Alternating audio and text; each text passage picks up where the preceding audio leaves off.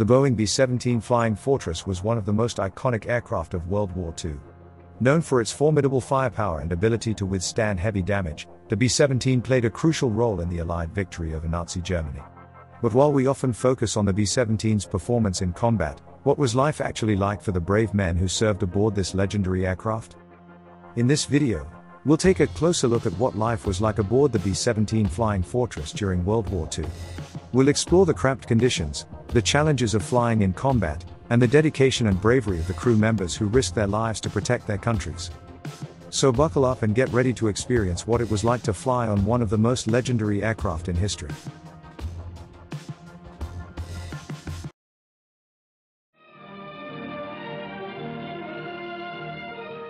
This is the crew of the Memphis Belle, 324th Squadron, 91st Heavy Bombardment Group.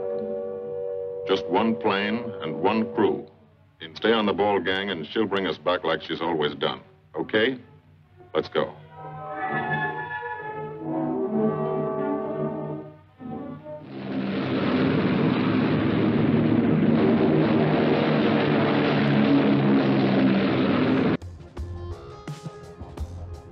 To understand what life was like aboard the B-17 Flying Fortress during World War II, we need to first take a closer look at the crew members who served on these legendary aircraft. The B-17 had a crew of 10, each with their own specialized role and responsibilities. The first crew position was the pilot. The pilot was responsible for flying the aircraft and making decisions that would affect the success of the mission. The co-pilot, on the other hand, assisted the pilot and took over in case of an emergency. The navigator was responsible for determining the aircraft's location and plotting the course for the mission. The bombardier was responsible for dropping bombs on the target, while the flight engineer was responsible for maintaining the aircraft's systems and keeping it running smoothly. The radio operator was responsible for maintaining communication with other aircraft and ground stations, while the ball turret gunner operated the turret mounted underneath the aircraft. The waist gunners were responsible for manning the machine guns mounted on either side of the aircraft, while the tail gunner was responsible for defending the rear of the aircraft from enemy fighters. In some cases, two positions were manned by the same person. The engineer also manned the top turret, while the radio operator also must operate the 50 caliber machine gun in the radio room. Each of these crew positions faced their own unique challenges and dangers. The pilots had to fly the aircraft in the face of enemy fire and extreme weather conditions. The bombardier had to drop bombs on enemy targets while being subjected to anti-aircraft fire. The gunners had to defend the aircraft from enemy fighters while exposed to the elements at high altitudes. But despite these challenges, the crew members of the B-17 Flying Fortress worked together as a team to achieve their mission objectives and protect their fellow crew members. Let's take a closer look at what life was actually like inside the aircraft. As you can imagine, flying inside a B-17 was no easy task. The B-17 was a large aircraft, but with a crew of 10, the interior of the plane was extremely cramped. Crew members had to work together in tight spaces, sometimes for hours on end. The flight deck was the cockpit where the pilots sat and controlled the aircraft. The pilots would have had a view out of the front of the aircraft and would have been responsible for navigating, communicating with other crew members, and flying the aircraft. They would have had to work together closely to ensure the safety of the aircraft and complete the mission. The bombardier's compartment was located in the nose of the aircraft and was where the bombardier sat. It would have been a small, cramped space that was exposed to the elements. The bombardier would have had to use the Norden bomb sight to accurately target the enemy and drop bombs on their position. The position was dangerous, as it was the most vulnerable part of the aircraft and often the first to be targeted by enemy fighters. The bombardier shared a compartment with the navigator. The navigator would have had to use maps, charts, and other instruments to determine the aircraft's position and course. They would have had to work closely with the pilots to ensure that the aircraft was on course and would have had to adjust the course if necessary.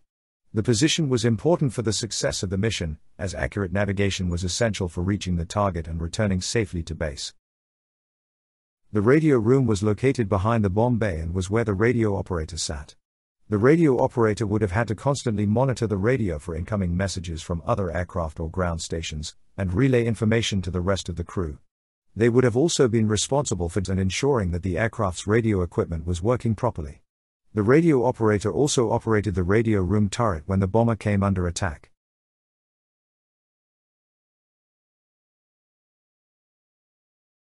The waist gunner stations were located on either side of the aircraft, near the middle of the fuselage. The waist gunners would have had to use their machine guns to defend the aircraft against enemy fighters. They would have had to be alert and watchful, scanning the skies for any signs of enemy aircraft. The position was dangerous, as they were exposed to enemy fire and could easily be hit.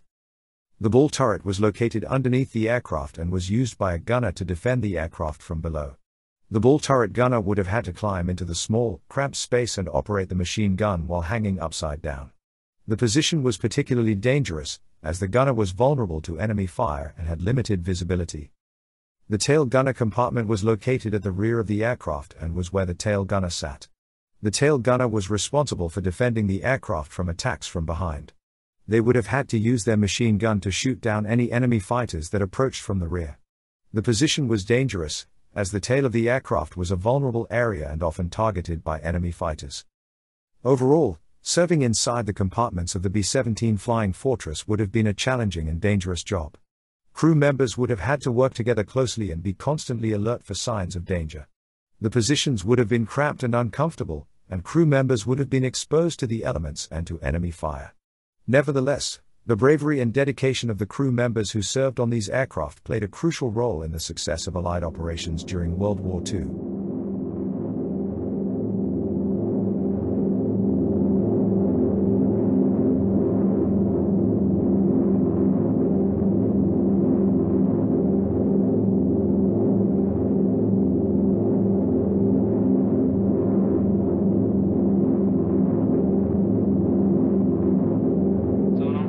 B-17, Chuck, 3 o'clock. Motor smoking. Fighters 10:30 coming around. Those 10:30 upper or lower?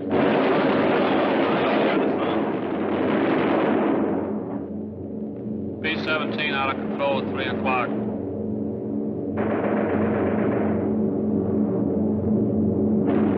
Come on, you guys, get out of that plane. Bail out.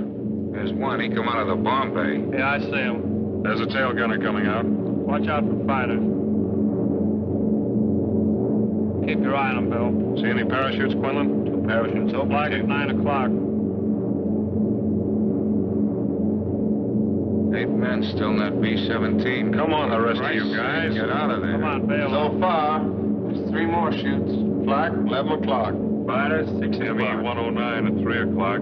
Keep after him, Mitchell. I see him. I'm on him. Come on, you son of a bitch.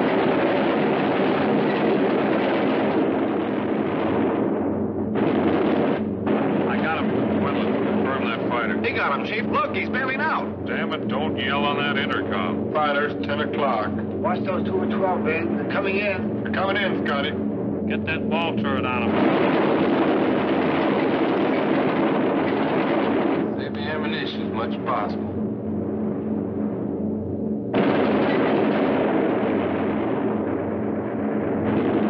Watch that fighter coming in at 3 o'clock. He's coming in a half roll. Pull her up, Chief. Pull her up. Hurry.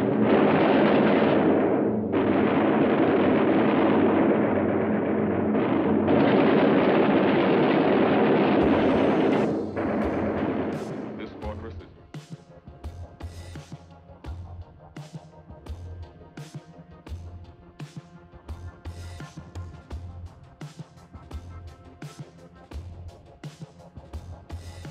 The B-17 Flying Fortress was a key player in the bombing campaigns of World War II, carrying out countless missions over enemy territory. These missions were dangerous and demanding, requiring a high level of skill and courage from the crew members who served aboard the B-17. Before each mission, the crew would receive a briefing on the target and the expected conditions they would face. They would review the mission plan and check their equipment, making sure they were prepared for any eventuality. Once in the air, the crew had to remain vigilant for enemy fighters and anti-aircraft fire. The B-17 was a tough aircraft, but it could not withstand sustained attacks from enemy planes or ground-based defenses. The crew had to work together to defend the aircraft, with the gunners firing their weapons to fend off attackers and the pilots executing evasive maneuvers to avoid incoming fire. Even with these measures, the danger was ever present. Despite these challenges, the bravery and dedication of the crew members who served aboard the B-17 cannot be overstated. Their commitment to their mission and to each other helped to turn the tide of the war. Today, we remember and honor these brave men and women who risked everything to defend their country and their way of life.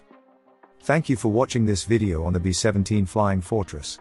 If you enjoyed it, please like and subscribe for more content like this. And as always, stay curious and keep learning.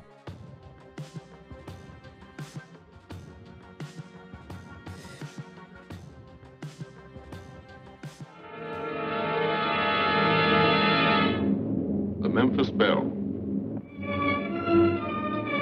The last few miles of this trip have been a joyride. The strain is over. They can leave their guns now. Now they know they're going to go home. To Spokane, Green Bay, Asheville, Detroit, Chicago, Fort Worth, and Yonkers.